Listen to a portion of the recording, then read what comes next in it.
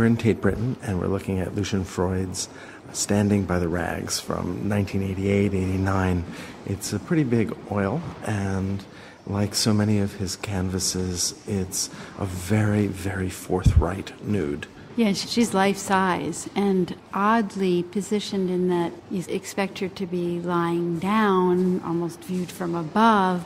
You know, and most nudes are horizontal, so the fact that she's vertical is odd, and then we notice that she's actually standing and yet leaning. It's very odd. It is. The space is really difficult to read, in part because the rags give us no indication of space and actually obstruct the angle between the floor and the wall, which would give us some kind of clue as to what's going on. And so she is standing, there's weight on her feet, but at the same time, she's also leaning back, right? And then she's leaning on, as she says in a taped interview, she's leaning on a heater, which is actually warming the rags. Apparently this was painted at night, and it must have been exhausting for her. But here's the thing about Freud. I don't think any of that is important for him.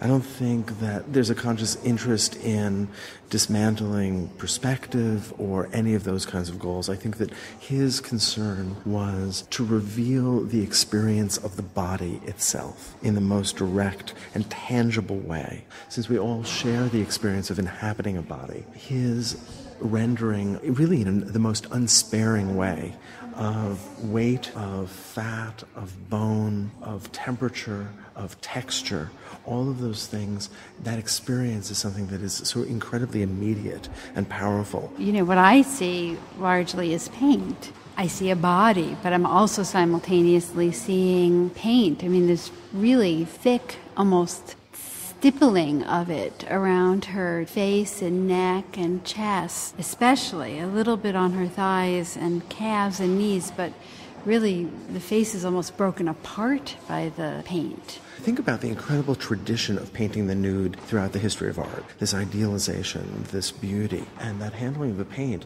is not only actually conveying the body, but it's also sort of forcing us to rethink all of those assumptions in a pretty violent and aggressive way. That's absolutely true. You know, we sort of feel like, I don't want to look at this. Right. You know, have a very immediate kind of visceral reaction to it. There's no question. In some ways, there's a kind of actuality and realism to the body, and in other ways, the body is really quite distorted here. Her feet are too large, her right arm is way too long, and that foreshortening of her forearm and wrist is a little bit off. There's a kind of distortion. When I see those kinds of distortions in Lucian Freud's work, I see in some ways an attempt to place the body in the most direct way, almost in a more perceptually immediate way than sort of a more classically proportioned figure might be, so that he's trying to create the reality, in a sense, of that part that may be even slightly dislocated from another. So there's a kind of confrontation of the viewer. I think that's going right. on. Oh, there's no question. She's so close to us, too. And she's a reflection of who we are, even though we're clothed, we're upright. We may enter into the view of the painting with a kind of properness in a museum context. Nevertheless, there's a kind of revelation of the reality of our own bodies.